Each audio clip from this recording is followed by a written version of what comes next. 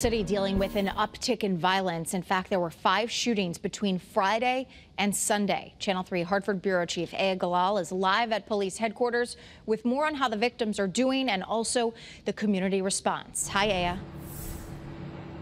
Hi there, Aaron. Unfortunately, nobody was killed, but a total of 7 people were injured. And at this point, police believe the shootings were all over separate personal disputes. One weekend, 5 separate shootings, and 7 people struck by bullets. You think of 7 victims. Some of those victims had multiple gunshot wounds, so very fortunate that they didn't turn to homicide.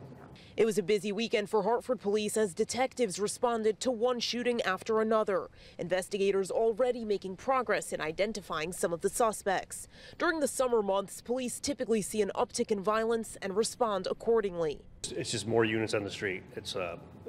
There's overtime assignments, especially in hot spots.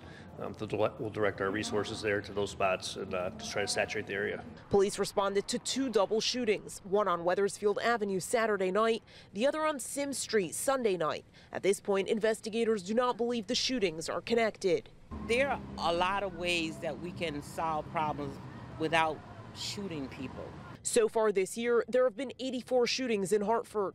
This time last year, there were 91. I believe that if we was to make a concrete effort to intertwine with each other, communicate a little bit better with each other, we can solve some of these shootings. We can stop some of these shootings.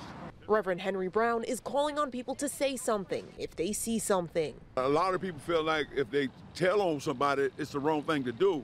But I'm telling people out there, and I hope people are listening to me, when you tell what you know, what you see, it saves people's lives.